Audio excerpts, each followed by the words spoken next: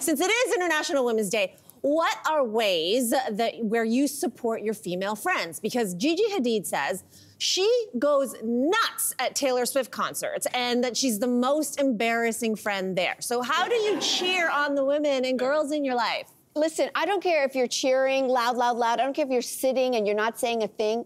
Are you showing up for your girls? It doesn't matter. Like, you know, on the one hand, she's doing this as a friend, and we've all had different projects or things that we do, and I think a lot of people in the audience, I think we're almost all women, if not all, it's like, you know, if you have a friend or a family member who's doing something, having an occasion, you just show up. Yeah. You just show up, you make yourself available, and I think that is support.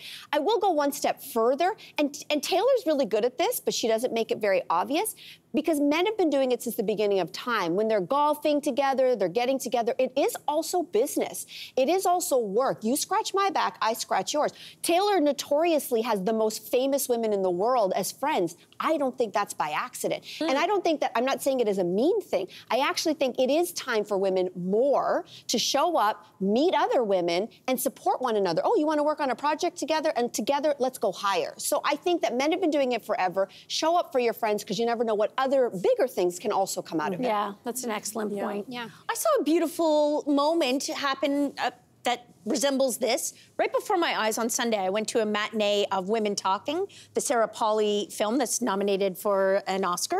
And as this credits rolled at the end of the film, Michelle McLeod's name came up, and she's part of the cast, and she was also on our show. She's a Canadian, and there was a group of about 6 or 7 women in the audience in Hamilton at the Playhouse Cinema who stood up and just started cheering, and they were taking pictures of it. And it was just the most beautiful moment seeing her friends, and I let her know on Instagram, and then all of her friends chimed in and said, like, we're just so proud of her, and like, this is such a huge moment in her career. So that, it made me think I could be a better friend, actually. You're a very good friend. I could be better. You are. You are. It's even more special since she wasn't there, right? Yeah. Like, it reminds me of, like... It wasn't performative. No. Yeah. On the night that Marcy Ian was, you know, in the election, all of us were on text because we were watching the results come in, and, you know, Melissa was giving us the play-by-play of the totals and what this means and whatever.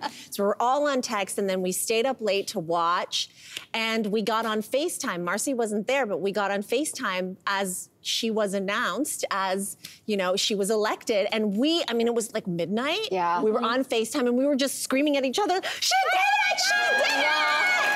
I will say, I'll call myself out. I was not on that FaceTime. Predictably, I had fallen asleep, but I was there up until I could. And then also, I mean, there. I think it's about, like, you know, doing the right thing.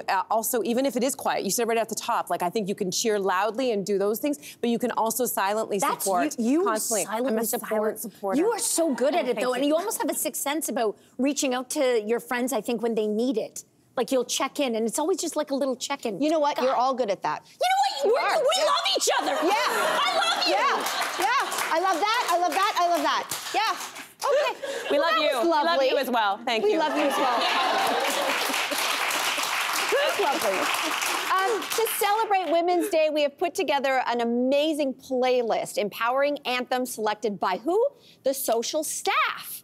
And all you have to do, it's so fun. If you see the QR code right now, if you scan it, you can also check it out and give yourself a listen. It's going to be so uplifting. Hey there, wasn't that great? Do you know where you can find some equally good content? Our YouTube page. It's filled with discussions, debates, and some laughs. Head there now, like and subscribe.